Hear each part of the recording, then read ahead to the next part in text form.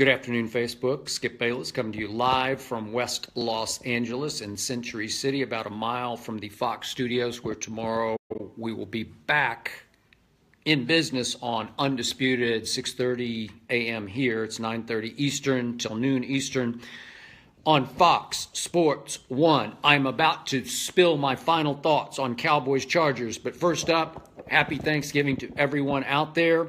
Happy Thanksgiving to my wife, Ernestine, who's standing here holding our quote-unquote daughter, our now 1 year and 1 month old Maltese, Hazel. She would like to say happy Thanksgiving to you.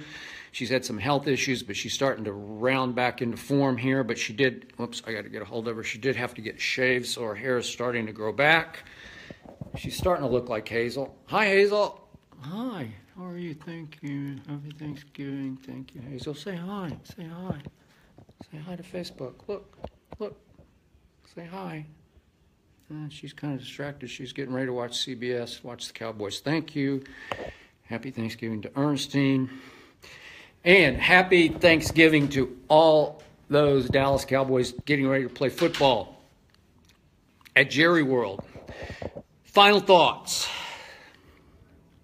This is a death match, quote unquote, between my Dallas Cowboys and a team that I liked a lot going into the football season, the former San Diego, now Los Angeles Chargers. I went way out on a limb in my preseason predictions and said I thought the Chargers could steal the AFC West, and guess what, boys and girls?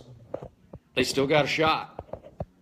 The AFC West, what I thought was going to be the AFC best, has turned into the AFC worst. The best defense in the AFC worst, quote unquote, is the Chargers defense. I loved it going into the year. Hellacious pass rush featuring Joey Bosa, who I campaigned for the Cowboys to pick 4th overall in the draft a couple of years ago, and they shocked me by taking Ezekiel Elliott, and I say, you got me. I sure can't argue with that pick. Obviously, Ezekiel Elliott is currently serving a 6-game suspension. But be that as it may, Joey Bosa has been a monster, and he wanted to get drafted by Dallas, as he said on the conference call to the Cowboy media last week, and I figure he's going to be off to the races down Dak's backside and neck today. But I'm expecting, obviously, for Tyron Smith to be back in the lineup. I'm expecting, I don't know that for a fact, but that's what they are projecting. He did practice. Is he going to be a little limited once you got a groin issue? It's just tough to go side to side. So is he going to be Ty Smith, the most dominant left tackle, especially as a run blocker in pro football?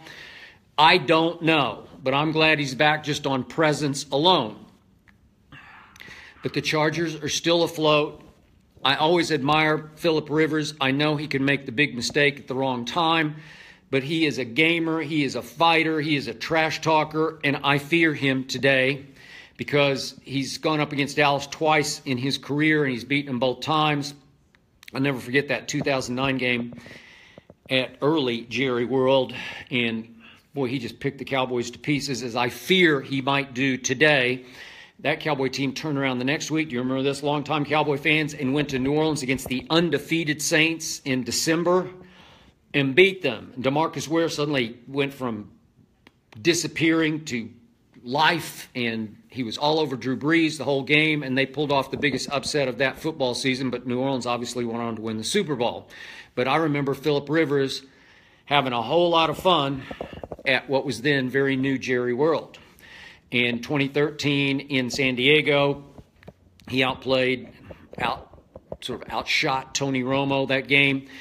And so I'm figuring he feels real good about going up against the Dallas Cowboys, and they feel real good about what they did to Nathan Peterman, who got thrown into the fire at Los Angeles last week after he had a pretty good finish to the game against New Orleans. He was sort of the quote-unquote gem of the draft, John Gruden's favorite quarterback, and the Chargers just ate him up and spat him out.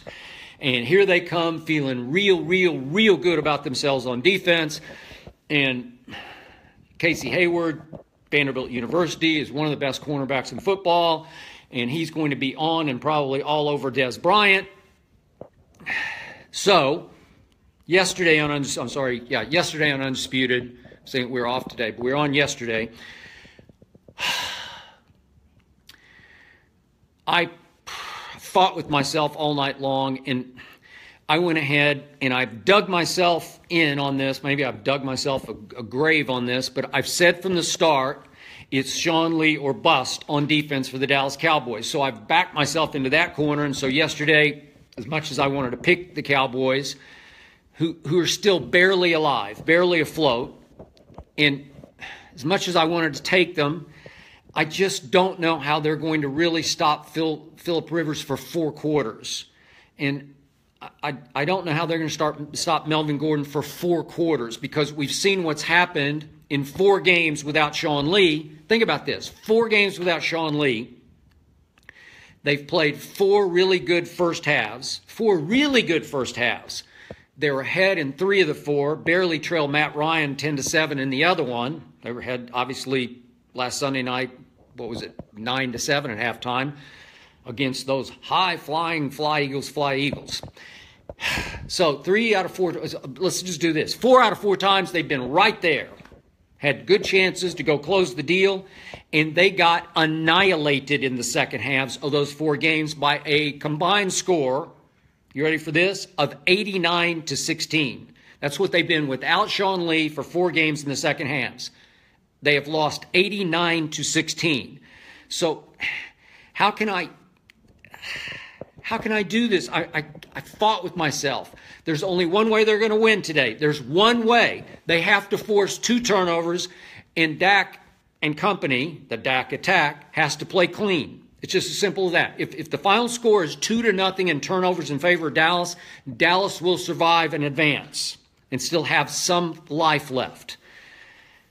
Can they force 2 turnovers? I don't know. And I'm still very upset about this, and I first guessed it, so I'm not being 20/20 hindsight hypocrite. I've said all year they should have signed Darrelle Revis and or Antonio Cromartie.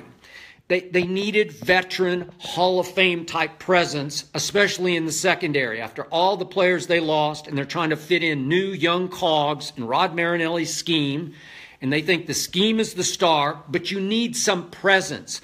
It all revolves around the son, so to speak, in the defense, the quarterback, the driving force, the leader, the signal caller, sort of their Tom Brady of the defense, Sean Lee. He's everything to that defense because he can cover, he can plug, and he can pass rush. He can blitz. He can do everything, and he's always knows for the ball. He's always in the right place at the right time. So it's him or bust. And if you take him out, they'll hang in for a half, maybe because the offense plays keep away in the first half. And then in the second half, they lose keep away games. It was 19 minutes to 11 minutes in the second half against the Eagles last Sunday night, and they gave up 180 yards rushing just in the second half alone. Do I still love this team? Do I still like its long-term chances if they could just sort of get through the night here? Yeah, I do. And I keep looking down the schedule, and I think if they could just win the quote-unquote death match today, think about this.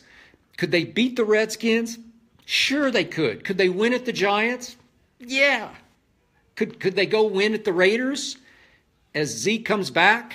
I may have the schedule out of sync. I don't have it right in front of me. Yes, they could. Could they win to beat Seattle? Who else am I forgetting? They got Seattle at home, and then they go to Philadelphia. Is it possible they could go to Philadelphia with a chance to win that game and be a wild card? Sure it is. Dak said last week, I kind of wanted him to say, we're going to run the table, as Aaron Rodgers said, but Dak not quite in position to do that, even though Aaron Rodgers was 4-6 last year when he said it, but he's a little more proven, I guess, than Dak Prescott, which brings me to Dak. I'm a big fan. You know it. But I can't defend what happened Sunday night. He had a bad game. I said it. I told you that right here on Facebook Live right after the game. It was his first bad game in 27 NFL starts. And remember, through 25 games, he was on an historic all-time great pace. Number 1 all-time in touchdown to turnover ratio. Think of that. Through 25 starts on an all-time pace of touchdowns generated, that'd be throwing and running, versus turnovers lost, which would be interceptions and fumbles. All time. Number one, Dak Prescott. They're 25 games. Is that a small sample size? No. And I get outraged on Undisputed when Shannon Sharp and others say, oh, he finally got exposed. Baloney, he got exposed. The game in Atlanta, obviously, the Chaz Green game, my God. I mean, Adrian Claiborne, I didn't even know he was a Falcon. He wasn't even a starter for the Falcons, and he gets 6 sacks and they get 8? Are you kidding? I thought Dak hung in and played pretty well, played valiantly in that game. But then Sunday night, he tried to do too much, and he just had a bad game. He got desperate. He threw 14 balls to Dez Bryant. I'm sorry, I know a lot of you out there love Dez Bryant. I love Dez Bryant. Seriously. I mean, I've been the biggest, I can't hold my phone and cross my arms. I've been the biggest Dez Bryant fan going, and it was a catch. You know it was a catch, and I know it was a catch in the playoff game at Green Bay. But I don't know what's happened to him. We did it with Terrell Owens yesterday on Undisputed, and Eric Dickerson. He's just a shell of himself, a shadow of himself. He's broken down. He can't get any he can't get any separation. So every team comes in and puts their best cornerback on Dez and just says he's out. And Dak, who's a progressions guy, he plays the right way, as they say in basketball, and he just, against the blitzes, and Jim Schwartz was just throwing the kitchen sink blitzes at Dak Prescott, he just knows that, oh, my hot receiver is 88 because he's single covered, and he just throws it up for grabs. And finally, I thought it was a sign of life. On Wednesday, Dak said, I shouldn't have done it, especially on the 3rd and 6th play at the 29, Eagles 29, when it was still 7-6 Eagles in the second quarter. Dak just threw it up for grabs against the blitz. And what happens is that the corner just runs Dak's routes. I'm sorry, Dez's routes. Just runs them. Like it feels like the corner is always the primary receiver. Just name them, starting with Janoris Jenkins. They just mirror him because he's easy to mirror, and he doesn't run much of a route tree. There's nothing really creative or shocking or element of surprise to anything Dez is going to do, because he got away with, for years with Tony Romo, just winning jump balls. Tony could get away because they did have a great wavelength. Dez was much healthier, much more spry, if you will. And Dez could just go up over people and do what we just saw Marvin Jones do between the double coverage. Again, the Vikings screwed it completely up because Terrence Newman was the 12th man on the field. So they actually had their 2 best corners by accident, Xavier Rhodes and Terrence Newman, covering Marvin Jones Jr. So they're both kind of looking at each other like, what are we doing here? You got him or I got him. And Marvin Jones just goes up and snatches it right between them for a big touchdown that almost got Detroit back in the game. When do we see Dez do that? That used to be his calling card. You just throw it up to him, and he was such a luxury, such a security blanket, and now he's a liability. And if you throw him 14 balls in a game, and he's barely caught half the balls that have been thrown to him this year, it's devastating. It's a loser. You're going to lose. And I said yesterday on Undisputed, I'd be happy if they started Bryce Butler. He's actually just as big as Dez, except he's an inch taller. And he's way faster than Dez. And it seems like every time the ball goes to Bryce Butler, something good happens. I don't get it. And he just, now Bryce can't get in the game enough because he's basically Dez's backup. They threw him 2 balls Sunday night. Of course, he caught both balls. It seems like every time he catches a ball, it's for a big play. And you can say, well, because he's got the ultimate element of surprise because they just don't, they don't think much of Bryce Butler. Who did they throw it to on the fake punt at Atlanta? Bryce Butler, who caught the ball, but he had pushed off, and so that was a big loss. But that was where Jason Garrett was saying, hey, we're desperate. We got to do something here because without Sean Lee, we can't really stop anybody or hold on. So the ball has to get spread around today. They have to find a way to get Cole Beasley back involved a little more. He is dramatically dropped from last year, in large part because teams just finally said, we're going to take him away. We're going to commit 2 people to him every play, and all those little underneath routes, all those little Wes Welker, Julian Edelman routes, we're going to take them away. Well, they try to take him away from Edelman. They used to try to take him away from Welker, and they really couldn't. So maybe you need to figure out with option routes how to get him the ball just a little bit more. Maybe Terrence Williams has to get involved more. Please involve Bryce Butler more. And every once in a while, even though Jason Witten can't separate from anybody, just throw it to him. He just shields people with that big old body of his and those great hands. Just keep throwing. I'll take 5 yards to Jason Witten every play all day long. It's a great ball control play. And could they please get Alfred Morris off faster? He always has a burst in the second half.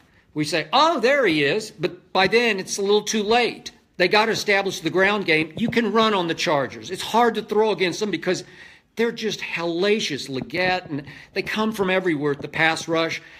And Casey Hayward is really good. So it's going to be a grind, but you got to get back to Dak attack, control the football. And it's a lot of pressure on Dak today. I'll be the first to admit it after he had such a sensational start. See the Cowboys coming on the field. He had a bad game. He's got to bounce back. Now, Tony Romo is going to be sitting up in the booth, and Dak's one interception away from people chanting. See Tony just coming on TV here, chanting, Romo, Romo, please come down out of the booth. I don't think that's going to happen. I think Dak is going to play very big and very well today. If the defense can just hang on and somebody can force something somewhere, somebody's got to get their hands on the ball and make something happen. I don't know if that could. I'm rooting for Dallas. I'm going to say this in conclusion. Dallas has a much better chance of winning this game than I thought they had against the Eagles. I give them a great chance. I just don't know if they can hang on. I picked it yesterday 30-28 Chargers just because I feel like they won't quite get home in the second half. But I dearly hope I'm wrong. I'm rooting like crazy for Dallas, and I will be right back after this game to talk about it, win, lose, or draw, come hell or high water. Great movie, by the way. I still have a good feeling about this football team. I will leave it at that. I will see you after the game. Over and out.